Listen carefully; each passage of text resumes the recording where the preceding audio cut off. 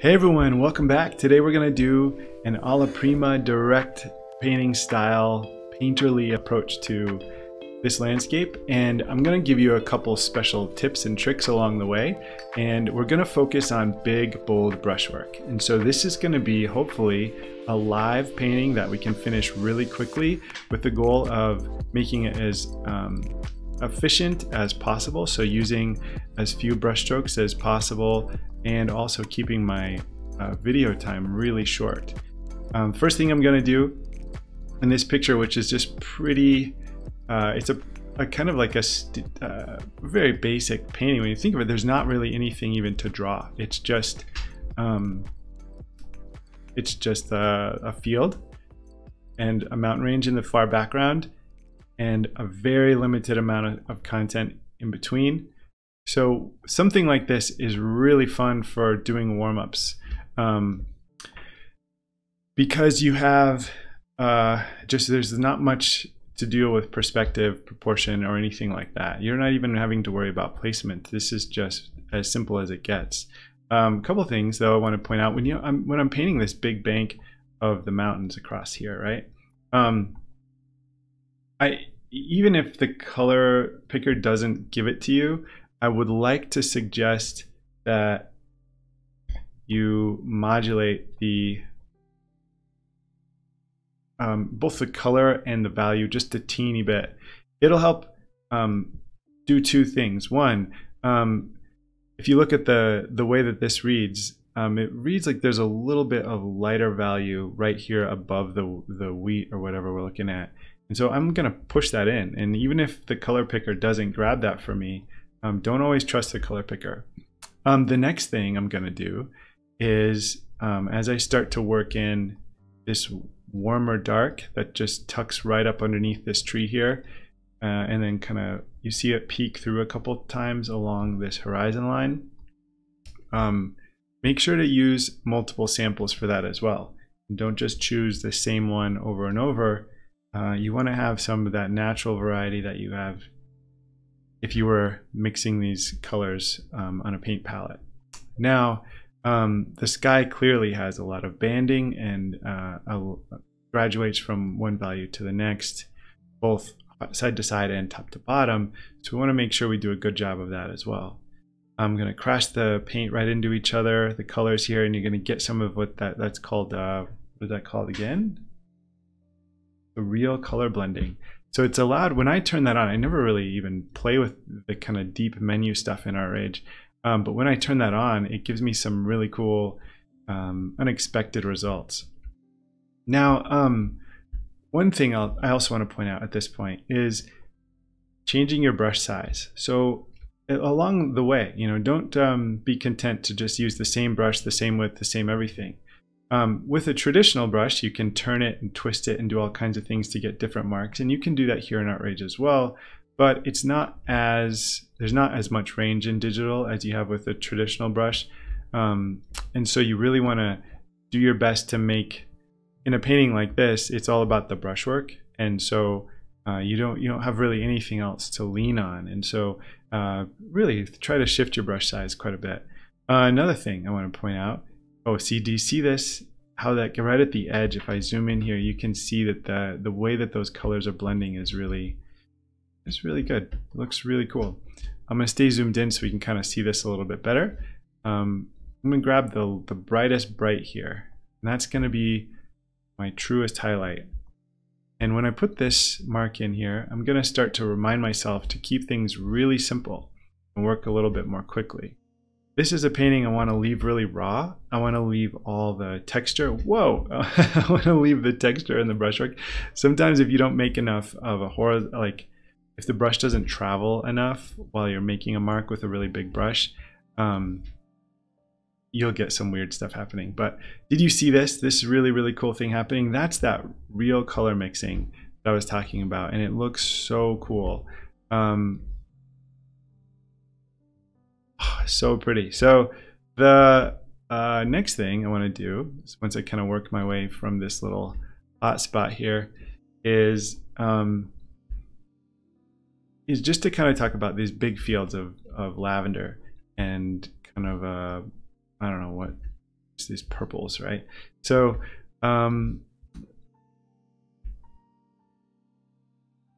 it's really a perfect painting to talk about brushwork.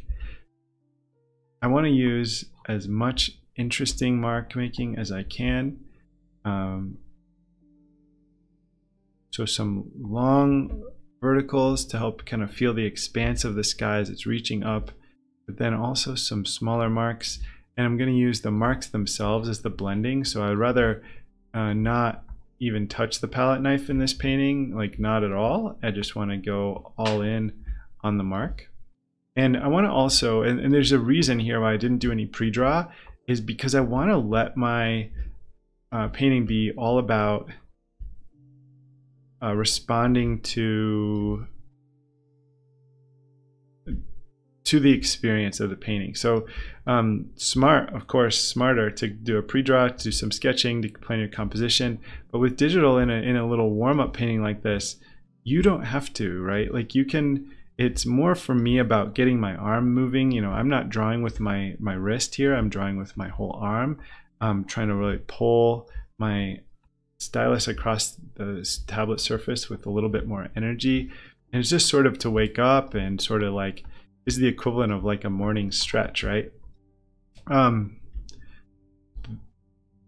So with that being the goal, oh, I love that little way that mark picked up.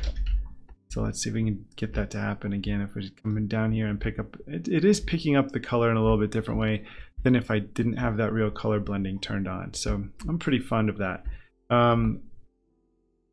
Here, I think, honestly, I wouldn't want to play too much more with the sky. I think it's looking like I want it to. It's very bold. It's very kind of like chaotic almost.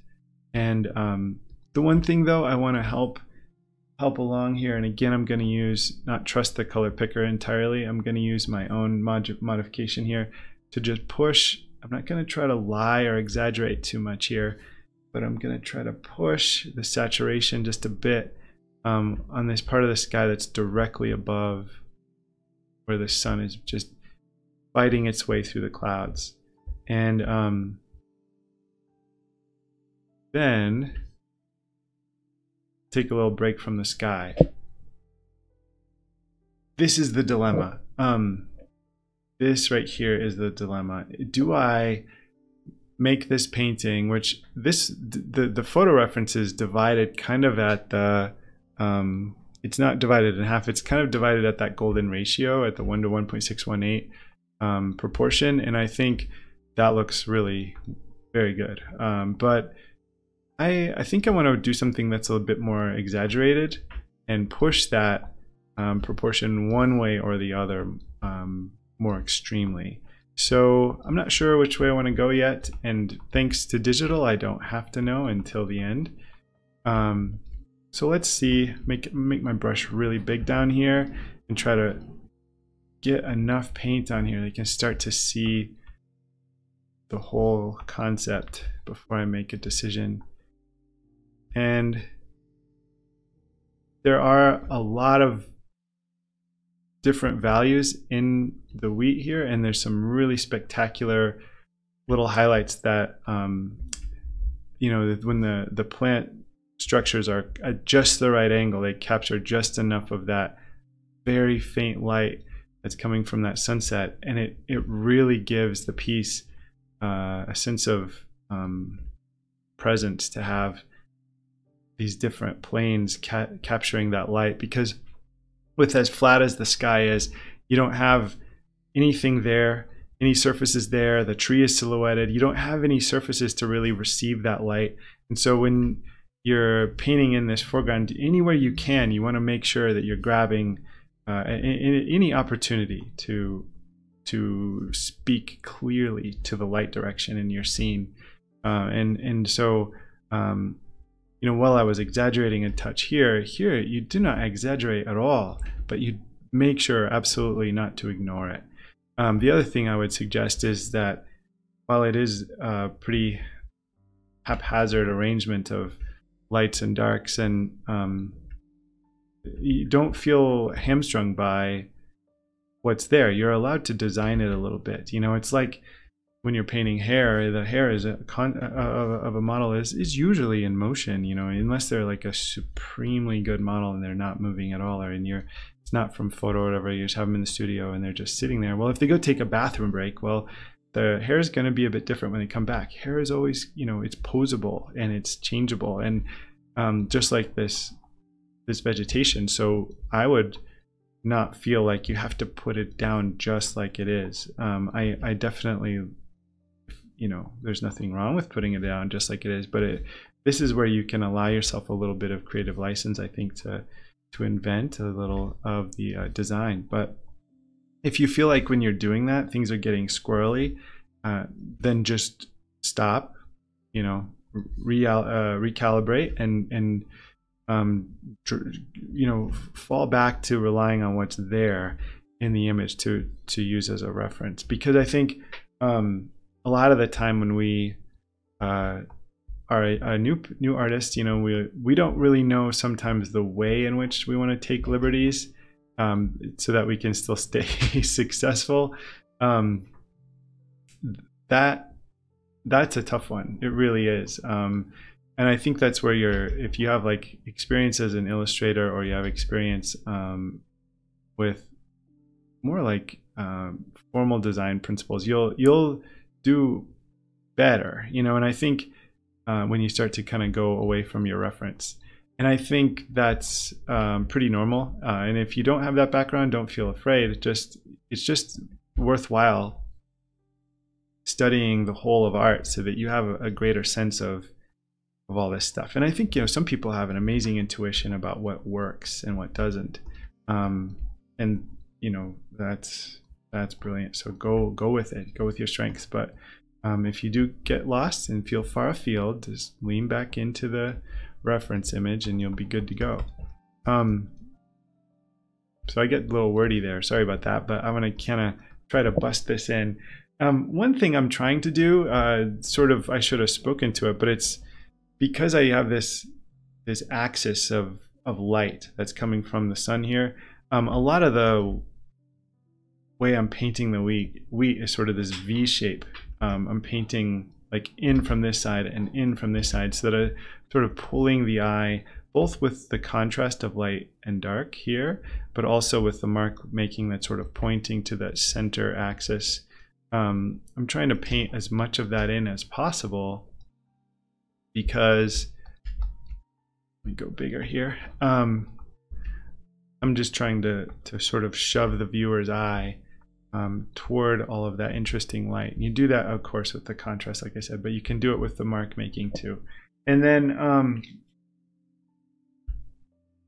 I think for me, doing stuff that's focused on mark making is really, really fun. I mean, mark making is the actual stroke on the paper or on the canvas or on the tablet.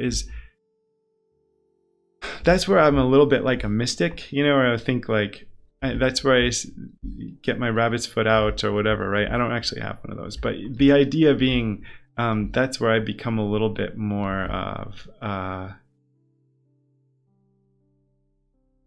yeah, it's just like a mystic. I mean, I start to become a little bit goofy about that stuff, because there's like art can be just very, very technical, and you know, you can just block your values and you can knock in your proportions and then you're just good to go. But there's like this mystery and this kind of evocative thing for me that happens with big brushwork, and I really like to have it this like specific feel, and I'm working with the brushwork. And you know, it's one of those things where it's like it's either there or it isn't, and I don't really like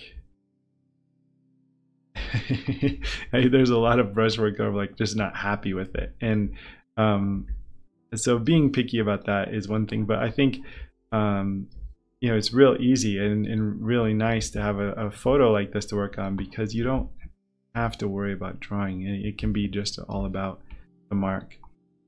And this is one of the cool things about Artrage, is the software has a real floaty touch to it, and depending on how you have your brush set up, it can really feel like the surface is pretty slippery and light, and that can be a pretty nice feeling, because it can just make everything can kind of just move, you know, like there's no real friction. And other software doesn't feel exactly the same, but there's each one has their own vibe, and I'm struggling to know which I like the best. I've been playing with a bunch more softwares recently just for my own professional curiosity, and that's one of the things I'm most, I don't know, just sort of like compelled by is why they feel the way they do. You know, there's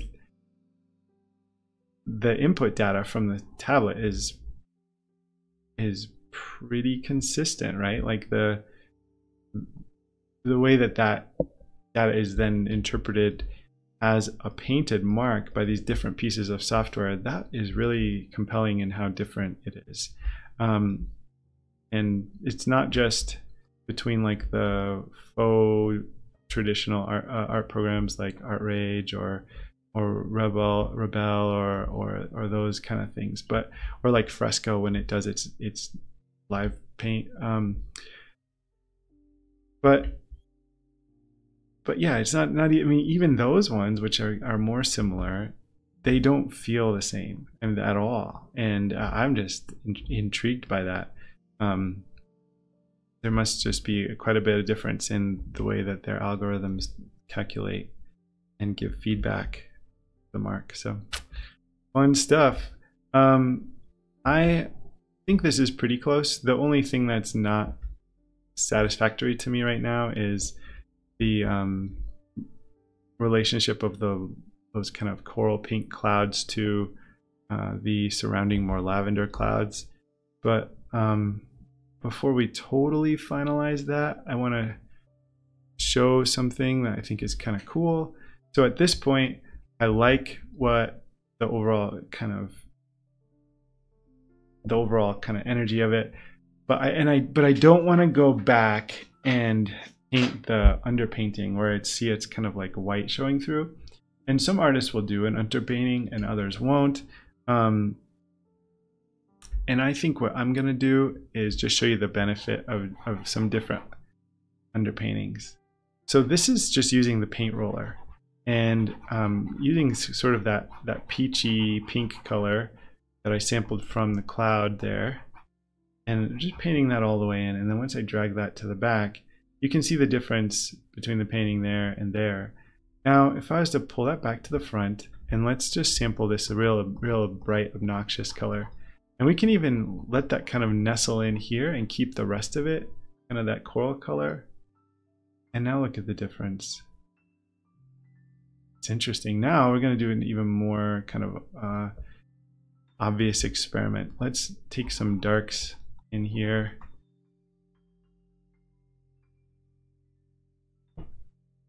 And then, so now I'm matching up a little bit there, but actually I meant to do this one next. I'm actually going to create a second layer here and just go the obnoxious route and add a real vibrant cool color here. Turn this layer off. So you can see here the real obvious cool tones that are being picked up. And it works surprisingly well. You can even draw with that layer on the background visible, and you can kind of see how you like it. Because I have that real color mixing on, it's doing a heck of a good job of adding those two colors together and making a kind of an appropriate combination. So I think I'm going to leave that cooler tone. I think it looks really cool. No pun intended. And just see there. And then I'm going to finish this painting with a couple very economically placed marks with the palette knife. Now I missed something kind of crucial here, which is that there's this element of unbelievable like hot pink highlighter color that's popping in right above the mountain right there. And as you can see, I didn't even worry about painting the mountain range precisely. It was not relevant. This was not about that kind of stuff. So this is one of those paintings where it's good for you to not have to worry to be accurate. This was all about just having fun with mark making today. So hopefully that is a productive exercise for you. What I would do before I would call this finished though, is I would kind of get busy in this area here. I might put my stiffness all the way up, and I might bring in some more like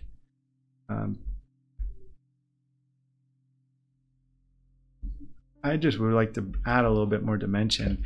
Now here's something. I have kind of had my pressure sensitivity turned off almost the entirety of this painting, and the reason I'm enjoying that for this work is that I can keep a very square proportion to my mark.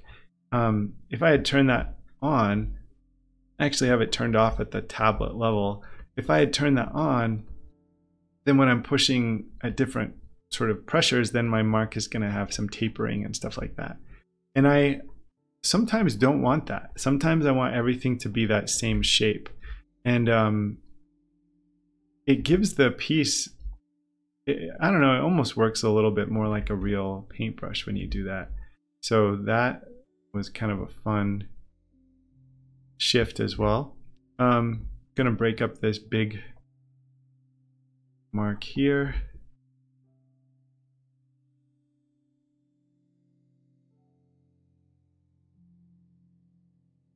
Go.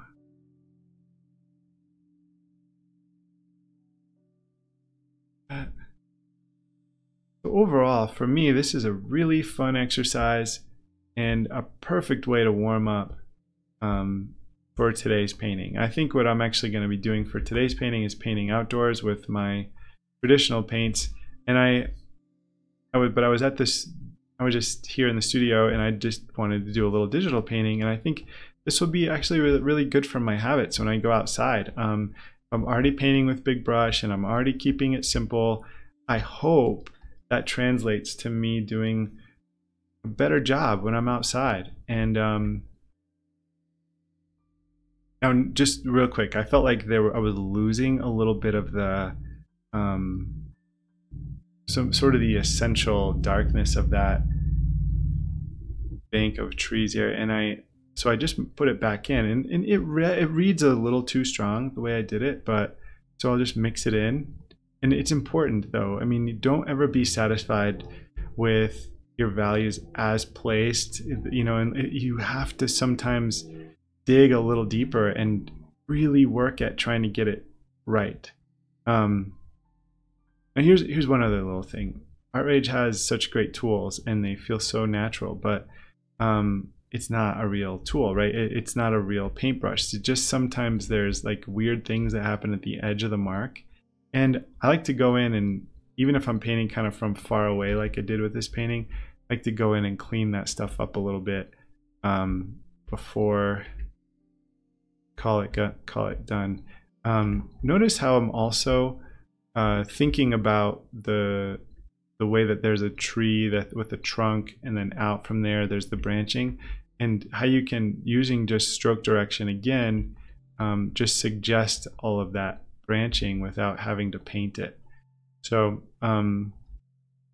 stroke direction can be a really good way for you to be a little more economical with what you have to do in the painting.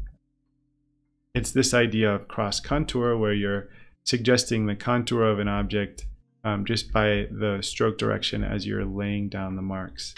So that said, hopefully you guys enjoyed today's little warm-up painting, and hopefully you feel like I don't know, I wish there was a way that we could just create like a big group where people that like get excited about what we're doing here and do their own, we could all just tag each other and, you know, say, hey, this is what I did. Here's my simple landscape. Here's my warm-up painting from today, and just to kind of keep that momentum going, because I think with as busy as everybody is, and you know, it's just hard to be on so many platforms and keep on top of everything. But but that's kind of the point, right? It's like if we're not finding a way to connect over our work, then we're not getting that inspiration that we're looking for in all this stuff. So hopefully we can find a way to do that. But you guys, best wishes to you.